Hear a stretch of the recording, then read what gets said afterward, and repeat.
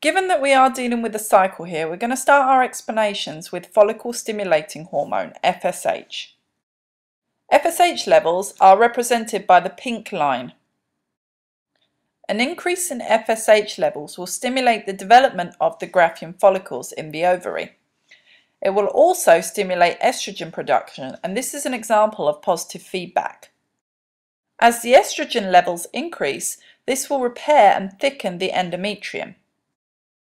There is also a positive feedback relationship between estrogen and LH, just as there was between FSH and the estrogen. So increasing levels of estrogen will result in increasing levels of LH and ultimately a peak in LH production.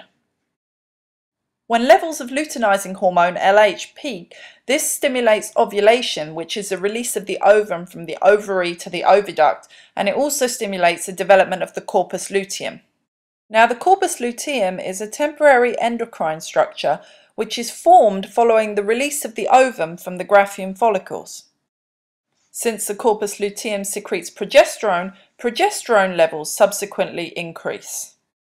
The role of progesterone is to maintain the endometrium in preparation for fertilization. So if fertilization does take place, the corpus luteum continues to secrete the progesterone and continues to maintain the uterus lining. If, however, fertilization doesn't take place, the corpus luteum will disintegrate. This will result in a decrease in progesterone, and because the endometrium is no longer being maintained, menstruation will occur. Because there is a negative feedback relationship between progesterone and FSH, if the progesterone levels go down, FSH increases, and this takes us right back to the beginning of the cycle where we started from. So now we're going to recap those negative and positive feedback relationships between the hormones. So first of all, we had increases in FSH, follicle stimulating hormone, which stimulated the development of the Graafian follicles. There was a positive feedback relationship between FSH and estrogen, so increases in FSH lead to increases in estrogen, and the estrogen leads to the thickening of the endometrium.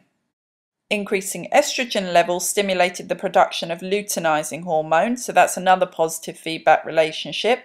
And luteinizing hormone, a peak in this caused ovulation and the subsequent development of the corpus luteum. The corpus luteum, that endocrine structure, then secreted progesterone, so progesterone levels increased. The role of the progesterone was to maintain the endometrium in preparation for fertilization. If fertilization doesn't happen, the corpus luteum would disintegrate, progesterone levels would decrease, FSH would subsequently increase as a result of negative feedback.